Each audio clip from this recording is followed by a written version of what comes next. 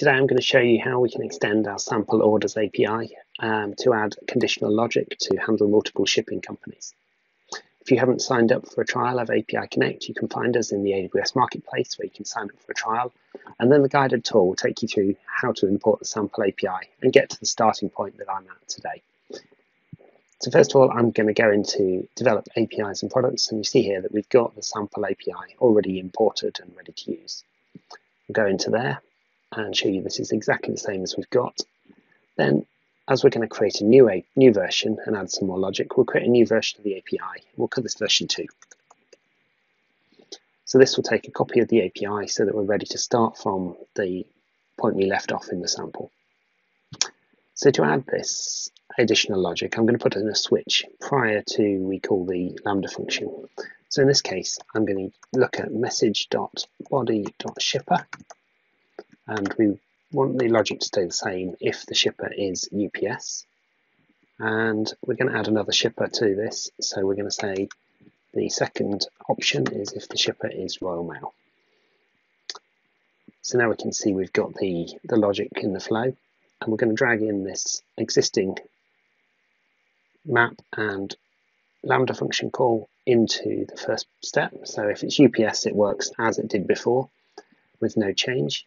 And then for the Royal Mail option, to get things working and prove things before we add the calls out to the backend API, I'm going to use the new message template policy to provide a mock example of what this looks like. So what I've done is I've taken the existing logic from the API, the existing output, then I've gone over to the Royal Mail developer portal and had a look at what I'm going to get back from their server tracking API. I'm going to call the one for a single mail piece, and I can see down here the fields that I'm going to get back. So I've pulled out a few of these that I would want to include.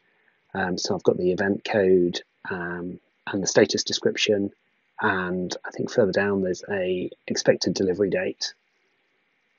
Yeah, estimated delivery. So I've pulled out those to make sure that I know I can get those from the API when I build it properly.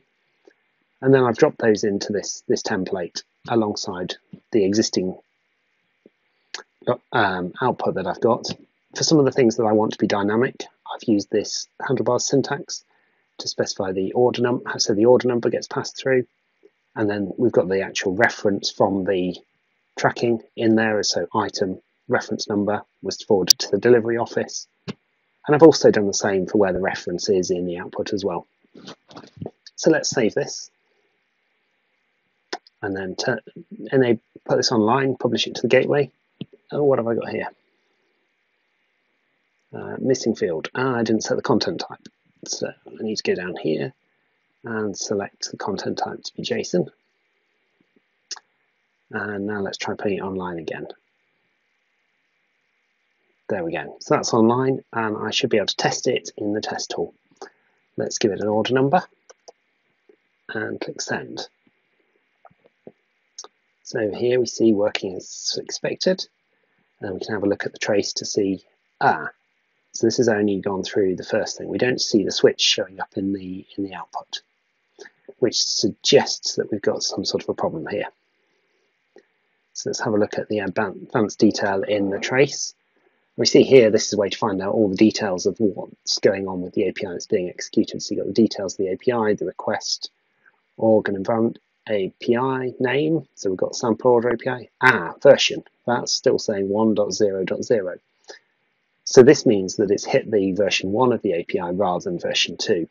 Now this is because we've got 2 versions published, and because we're only using one application, it's subscribed to them both, so you can't guarantee that you'll get the one that you're expecting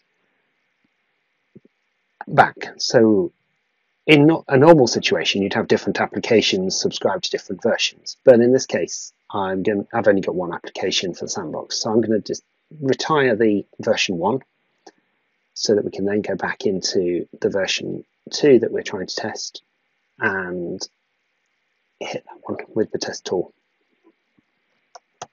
So put in our order number and click send.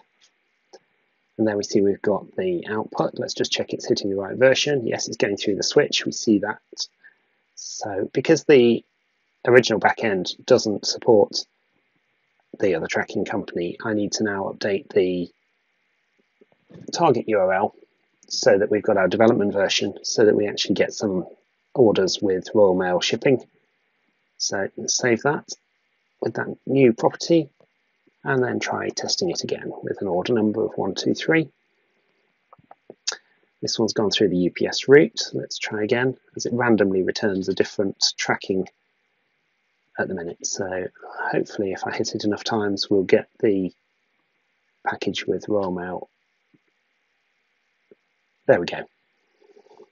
So we see here we've got the different format response. We've got the item with has been forwarded to the delivery office, and it's being redirected.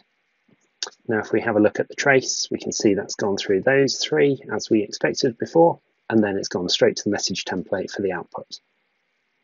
If we want to dig in further, we can look at the full trace and all the error messages and the logs that we're getting from this API invocation. So hopefully that's shown you a little bit of something else that can be done with API Connect, adding some conditional logic. Obviously the next step would be to start replacing that message template that we've got in the gateway policy with an actual call out to the Royal Mail shipping tracking API, and then combine the data again in the same way as we did with the UPS example.